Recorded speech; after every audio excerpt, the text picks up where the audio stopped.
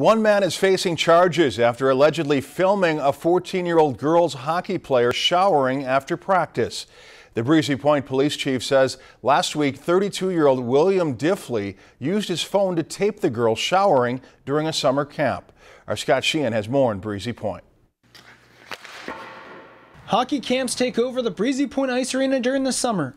Most camps are held without a problem, but last week the Minnesota Girls Hockey Coaches Association rented the rink from the Breezy Point Ice Arena, and one of the MGHCA camp athletic trainers, William Diffley, is facing charges after he used his phone to film one of the players showering after practice. A 15-year-old observed the suspect using a cell phone to view around a privacy wall in the one of the girls' locker rooms that are in the ice arena, and confronted him, and he left. The Breezy Point Ice Arena manager says while the athletic trainer wasn't an employee of the arena, the security measures used by the rink are what helped the police identify and arrest Diffley. We talked to the girls, we called the police. That was about 9:30, and by 11:30 we had a name, and we had him on tape coming into the back of the arena and exiting the back of the arena following the reports of the witness. The Breezy Point Ice Arena has hosted 3 months worth of hockey summer camps here for decades without incident.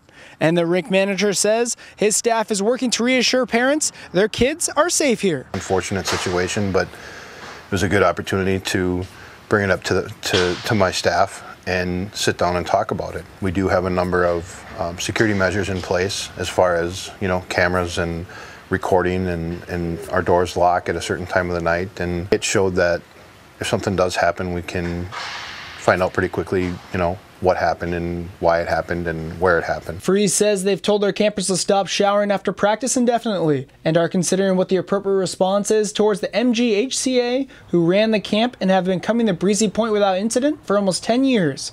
In Breezy Point, Scott Sheehan, Lakeland News.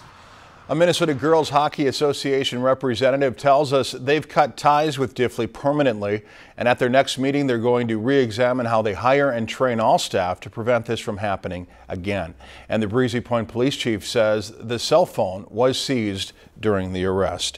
If you've enjoyed this segment of Lakeland News, please consider making a tax-deductible contribution to Lakeland Public Television.